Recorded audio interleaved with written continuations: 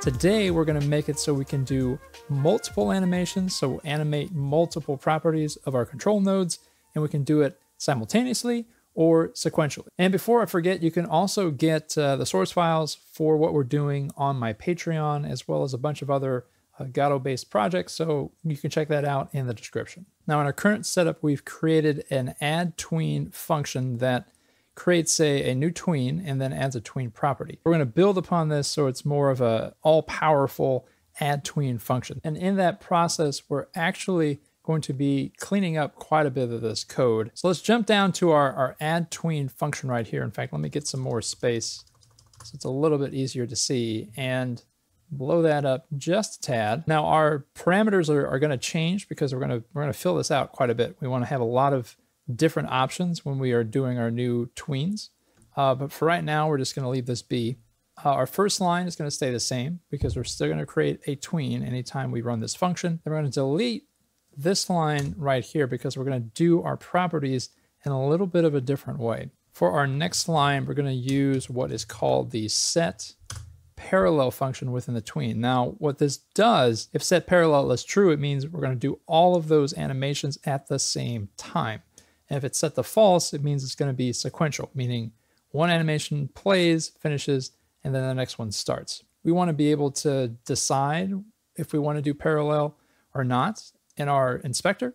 So we're going to create an export function for that, and then we're going to run that through whenever we run this function. We'll set this to parallel, and then this will be one of our new properties up here. And that'll simply just be a Boolean.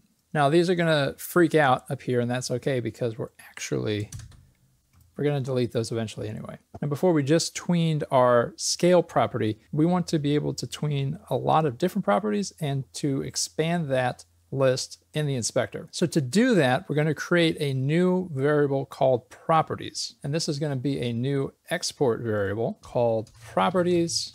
This will be an array. And within this, we're gonna put some properties that are typical of a control node. That includes scale, position, rotation, size, and self-modulate. If you've not used self-modulate or modulate before, it adjusts the color of the control node, but you can also adjust the alpha transparency. And I think that's a pretty useful feature. So we're going to add that into our property list. And now that that's all set up, we can go back down to our tween function, and we're going to run through these properties. We're going to run through that array with a for loop. And for each property in our properties list, we want to add our tween property function. So for each property in our properties array, we're going to add a tween property line. Our target will be the object. Our property will actually be our property. Now we actually have to use this str function to make sure that whatever is spit out here is a string, because it has to be a string for it to match a property. And so that's what this str, this string function does. It takes whatever this is and it turns it into a string. Next, we need our value. And now we're going to come back to this because we need to adjust how we're doing our values. For now, we're going to put values, which is going to give an error, but that's fine. And then seconds, which will be another parameter within our tween. And then we're going to set a transition, and that transition is going to use another parameter within our tween function. And then we're also going to set ease, and that's going to contain the easing parameter, which again will be another parameter. So let's add our seconds parameter. So what the seconds parameter does is it tells us how long we want these tweens to take. And if we run these in parallel or at the same time, that's how long the total animation is going to take. And because we're putting this as a parameter, we can set this individually for every tween we ever do. Then we have our transition parameter, and that's going to take a tween transition type, which we've already done, I believe, yeah, up here in our export. Remember, we could take our little enumeration here and set our transition. We're going to do that within our parameters, and then we're also adding our easing, which is the same process. So it's a tween and ease type. So this is going to throw an error, obviously, because we don't have this values thing. So this values is actually going to be another parameter. This one's going to be a dictionary parameter. And what we're going to do is we're going to create separate dictionaries for hovering off, eventually for whenever we enter in the animation. And we need to set exactly what those values should be. In some cases, it might just be a new scale. It might be the current scale plus something else. We need to be able to really fine tune those things. So we're going to do those by hand. In fact, let's go ahead and do that right now. So there's a weird thing about control nodes, and especially when you have control nodes that are children of a parent control node, and it's getting its layout, its size, its scale, everything from the parents. There's sort of a weird what comes first issue whenever you run the scene. So when you run the scene initially, it does not have the proper scale. It's incorrect. It needs to load everything, and the way that the Godot engine loads things, it's sort of backwards in the tree. We're already doing a call deferred, meaning we're waiting till everything is done. We've had to use this because of this from center and changing the pivot offset. We're going to have to do this again in order to get the proper scaling and sizing and everything else. So let's jump down into our setup function, which is again being run with our call deferred.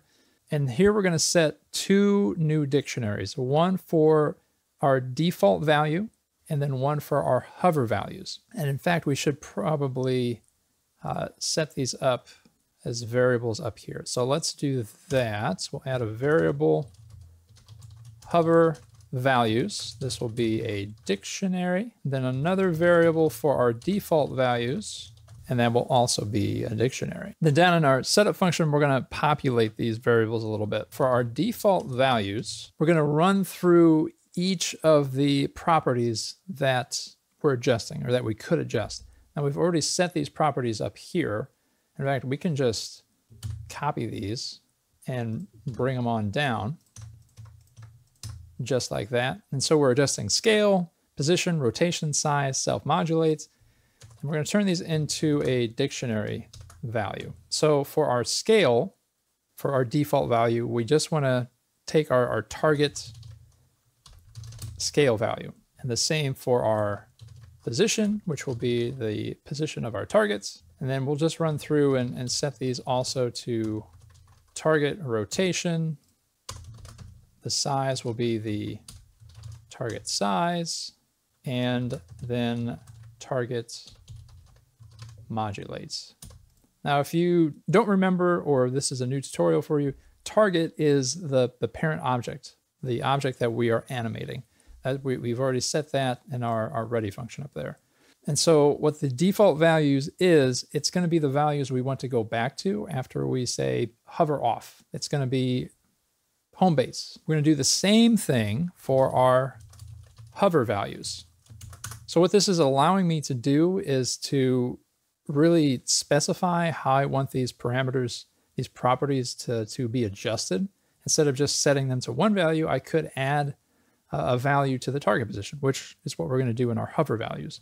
I'll actually just type this out this time. So for our hover scale, we just want to, like we did in the last episode, get our scale value that we've set in the inspector. And then for our position, we're going to take the target position as the base, and then we're going to add to it whatever hover position we've set in the inspector. So if we want the control node to move 20 pixels to the right, then it's going to be the target position plus 20 pixels to the right. That's all that means. So we do target position plus hover position. Now we don't actually have these yet, so we're going to create these in export variables. We're going to do the same for our rotation.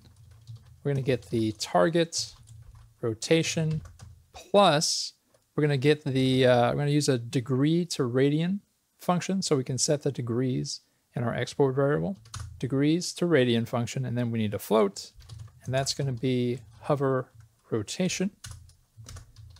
Then we're also going to adjust the size. Now the cool thing about tweens is that you normally can't adjust the size of a child control node that's within a parent control node. It's set by the parent, and you can't adjust that within the inspector, but you can adjust it in code, and you can do it in a tween. So that's a cool thing to know. And we will add our hover size option. And the last one will be our self-modulate.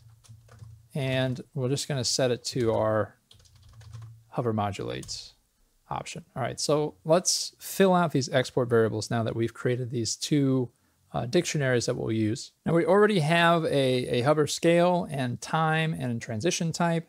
We're going to get rid of those because we're going to make them specific to our hover settings, because we're going to be adding other animation types like entering or maybe a loop animation, and we want to have different options.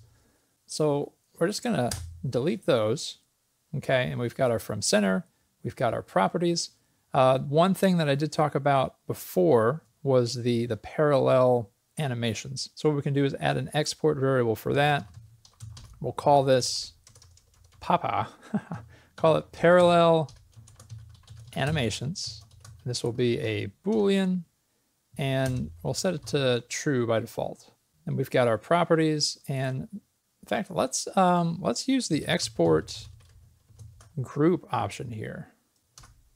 So you can do export variables. You can also add this export group. And what this is going to do is kind of separate out your variables here and make it a little bit cleaner, a little bit more organized.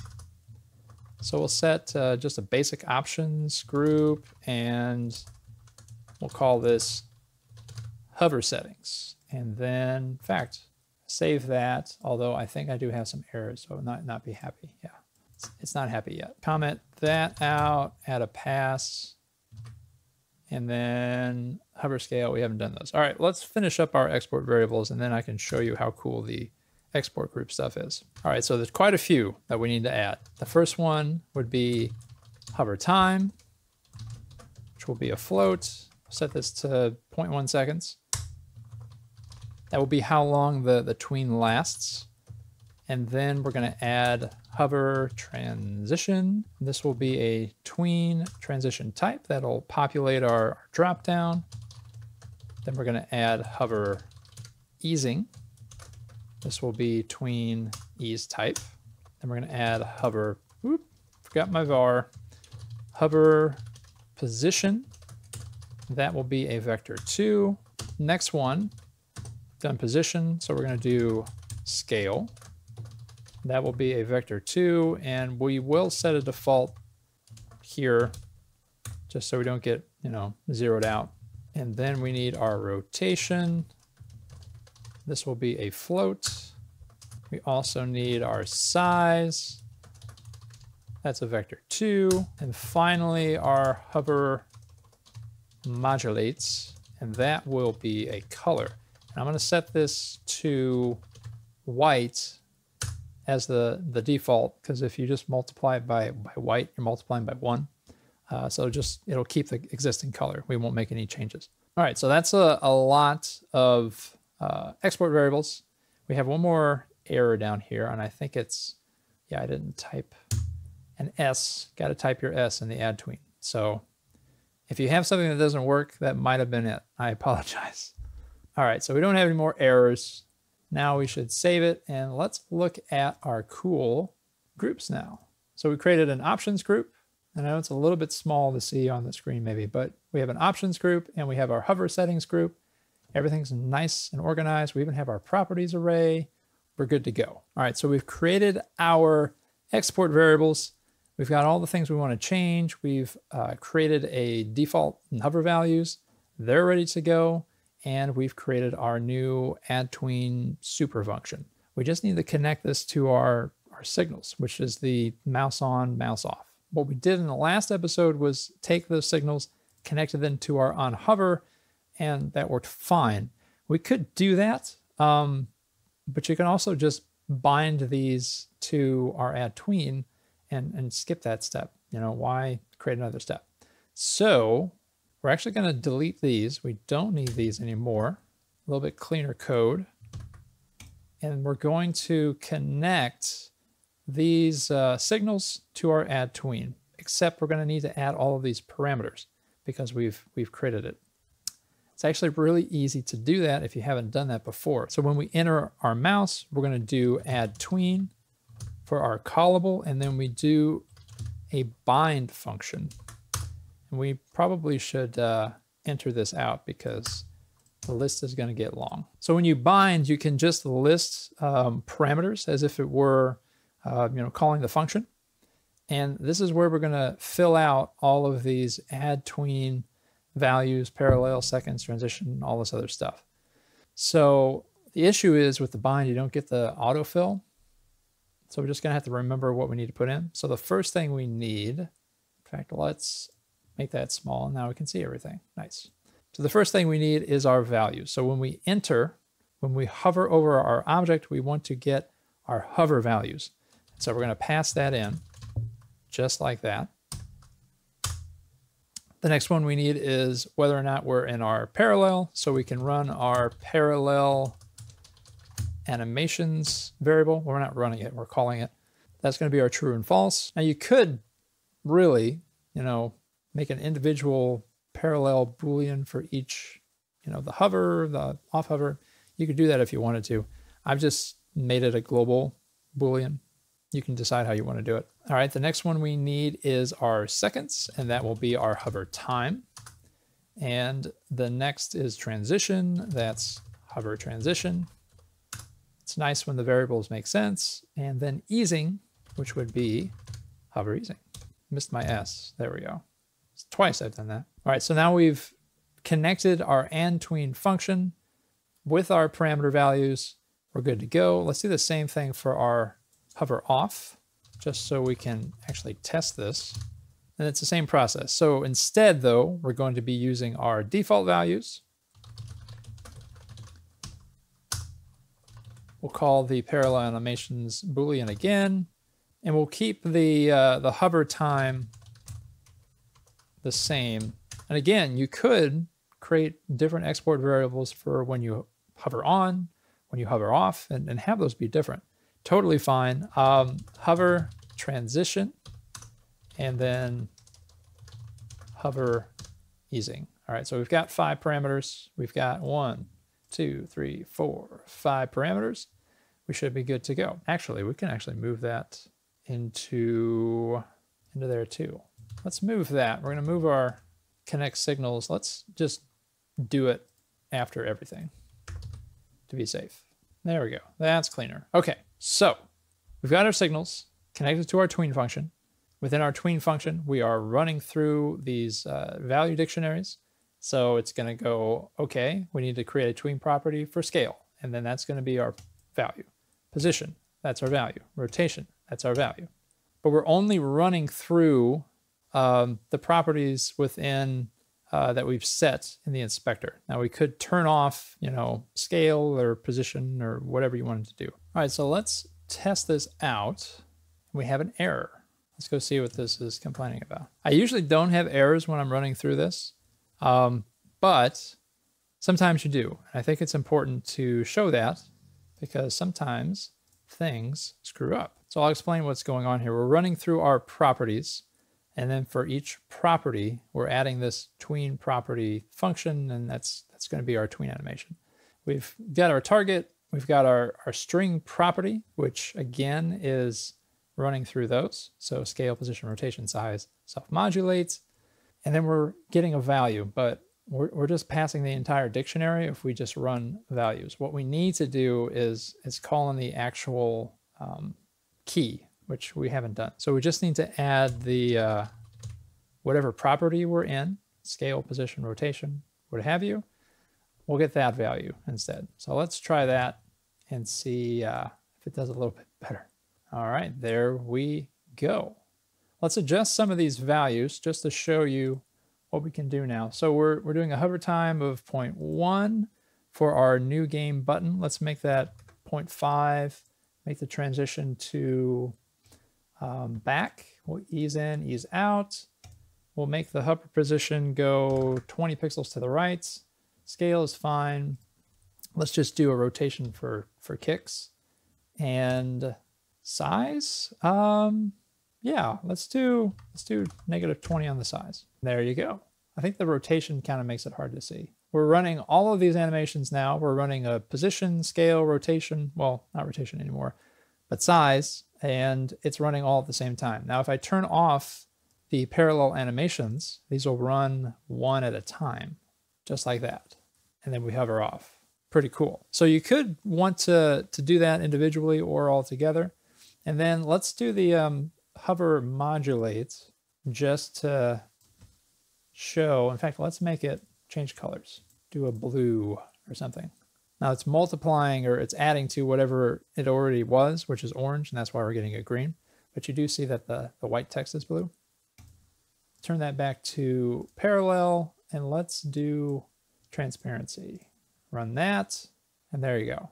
So with a little bit of work in the animation component and thinking through the process a little bit, we now have really easy to get to settings for all of these different animation types. And I mean, it takes 2 seconds to add these animations. Thanks for watching, and as always, keep creating.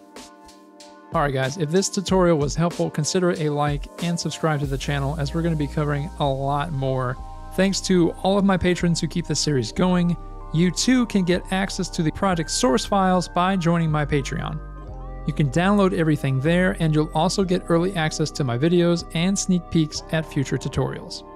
Thanks for watching, and as always, keep creating.